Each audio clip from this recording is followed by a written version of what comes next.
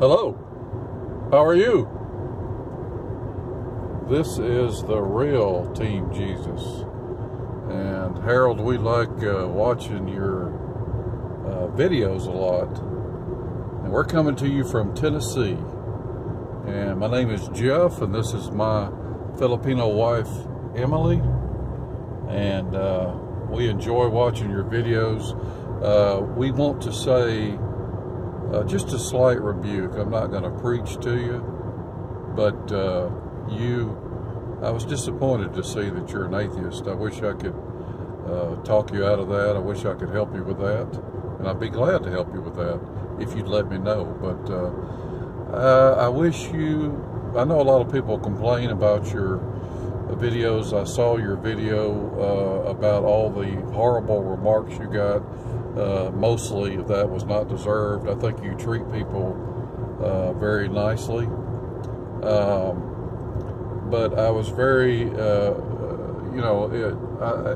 wasn't deserved, but I think that I'm just disappointed that sometimes you say the Lord's name in your videos. I wish you wouldn't do that. Be a member of Team Jesus. We would love to have you on Team Jesus.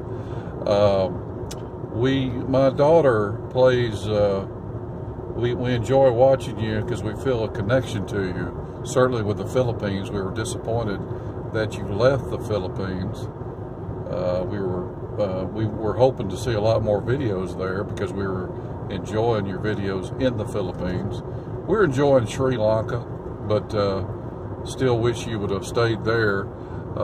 It's funny to see you. We'd love seeing your Alabama hat. My daughter plays basketball for the University of Alabama, so we love seeing that. And I was going to say too that you need to consider, I wish you'd get a camera with a gimbal on it. You can buy handheld cameras that are fairly cheap. You can get a really good one for like $250. You need a gimbal that would cut down on some of your movement, but your videos are still pretty fun to watch, and they're not irritating. But I think a gimbal would help you a lot if you would. And if I was rich, I'd buy you one, but I'm not rich. So we also, but we love seeing the things about Alabama. We were dying laughing when you were asking the guys the Make America Great hat. That was hilarious. That really caught me off guard.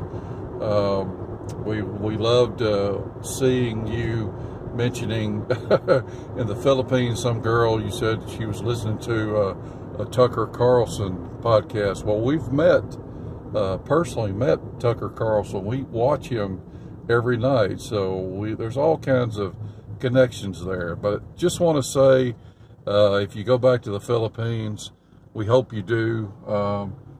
Hope that you'll learn to say thank you.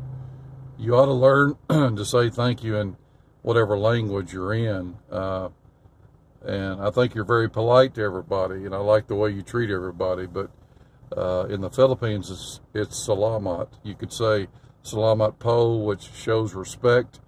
But anyway, I would encourage you to cut down or cut out saying the Lord's name in vain. We would appreciate that. That'd be nice. And we would further say that we would say, roll tide. Jeff approves. Roll tide, yeah.